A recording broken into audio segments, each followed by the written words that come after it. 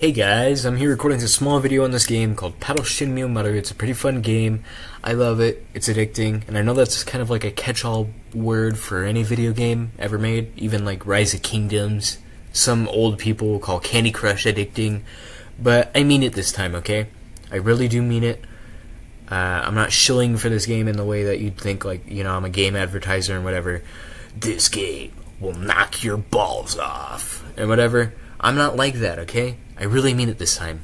And you'll see why. It's kind of like the Angry Birds of its time. Here's the controls here if you're English. Here's the controls if you're Japanese. Here's the controls, but I doubt any Japanese people are watching this. So, konnichiwa, my dudes. And so we're going to get right into the game. Here's a small cutscene that's going to play. I'm going to let it play out. You can skip this with Z.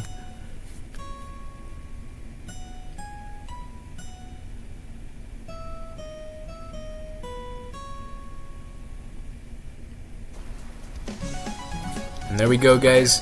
We're about to get right into the game. It's Z to start rather than enter, which is, you know, common for games using a keyboard, but I guess it's Z this time. So that's gonna throw you for a loop, probably, when you first try to play this game. And I'll link it down below if you want to play it.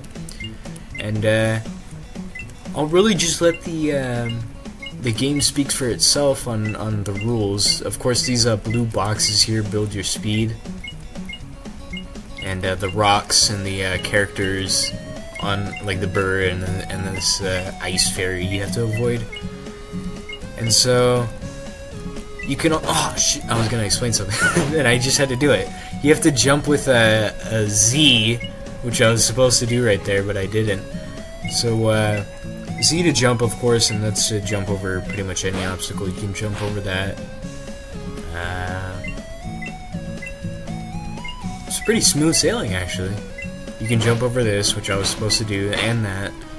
And you're pretty much solid here, guys. This is pretty much all you need to know. Of course, it's made for a more Japanese audience, so it's going to be pretty hard. Your first run, if you're an American or a Westerner, as they say. So, it's especially hard for me because I think my vision has a problem where I can't focus too well if things are moving fast at about this speed. But I'll try my best to... Oh, okay, narrow miss. I'll try my best to demonstrate the full potential this game has. I was going way too fast. There's a boss coming up, if you see on the progress bar, that I have to fight. And a small trick I've learned, guys, about this boss here is that the boss will make your speed in the bottom right go down before it actually attacks you. So what you're going to want to do is actually hit, like, these things here so that you don't go in reverse that much speed.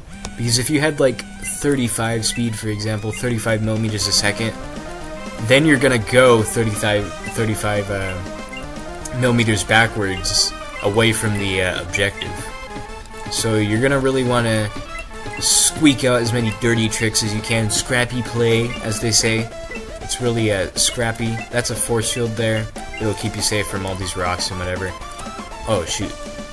And you have to collect these P things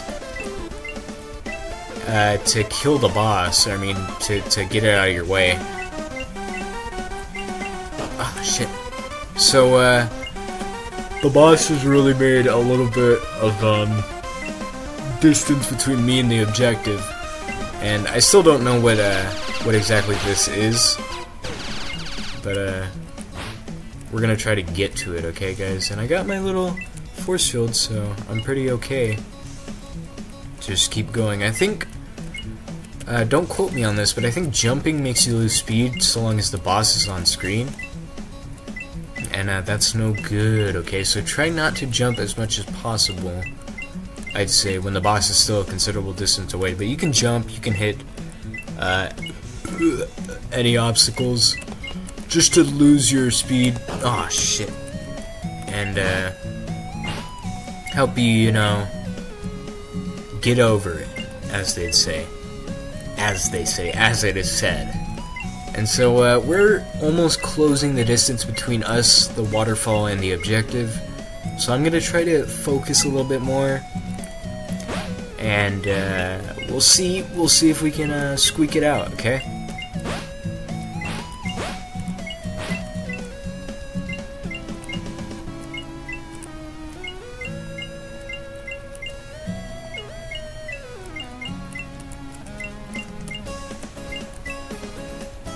There we go, guys. So we beat it. It was kind of a rocky road, but you know, we got a risky kind of game right there. It almost fell off the edge, and but we did it. And so that's pretty much all this game has to offer. But you know, as you saw, it was pretty. You know, it's time effective. You know, it's only 5 minutes, I'd say, or 3 minutes maybe, to complete this game. And because of that, it's pretty addicting. Okay, it's the Flappy Bird of its time, as I said. So that's all, guys. I hope you liked this small video. Look in the description below for this game. And I'll see you later, guys.